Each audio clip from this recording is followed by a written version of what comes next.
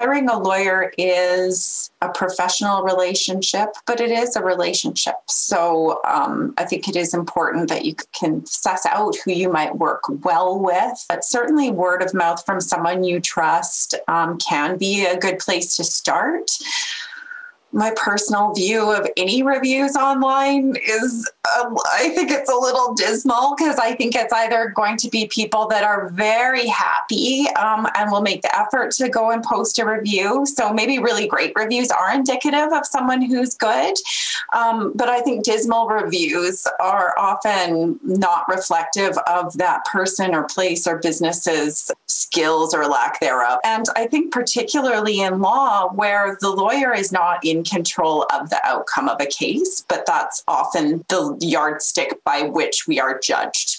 So that can be difficult. So I'd say, look at online reviews with a grain of salt.